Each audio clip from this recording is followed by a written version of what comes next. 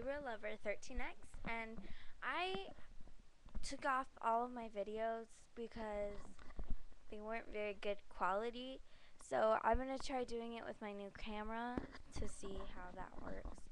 And I wanted to show you guys what I just recently made. It's a magazine purse.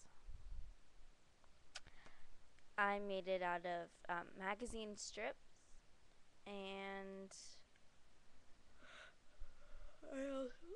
excuse me, I made it with tape, magazine strips, and actually a folder. I'll show you the folders that I use.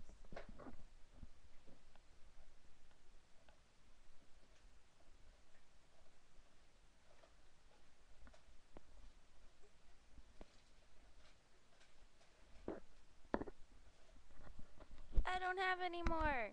Ah. Well, it's just one of those paper folders that you can buy at this piece of hair is really killing me. Ugh.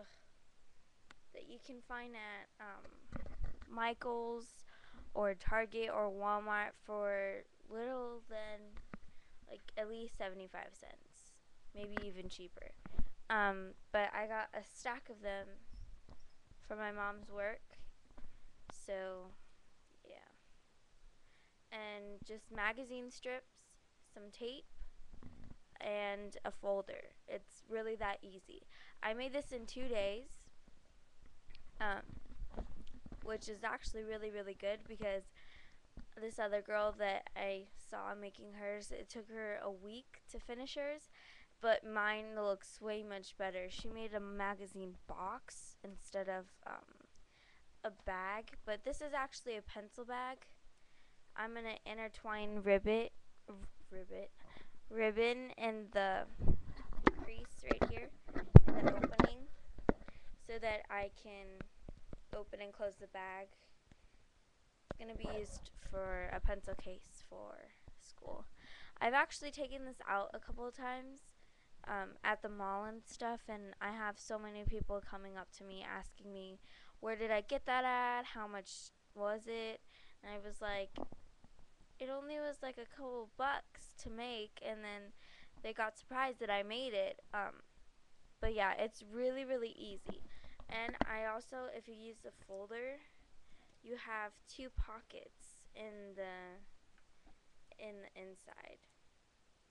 But I stapled this down because I really don't need pockets in there. I just need a case to put pencils, pens, scissors, glue, sticks, things like that. I hope you guys enjoy making these. I will give just how to make the strips in one video, how to tape the strip, how to put it on the folder, how to finish it.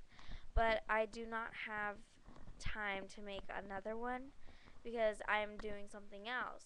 I've been making pictures just of different things that I'm going to show on here, either on a slideshow or in a video. So I'm going to show you guys all of the pictures, and some of them are going to be on sale. I have some paintings too with fake mustaches on them and just really creative things.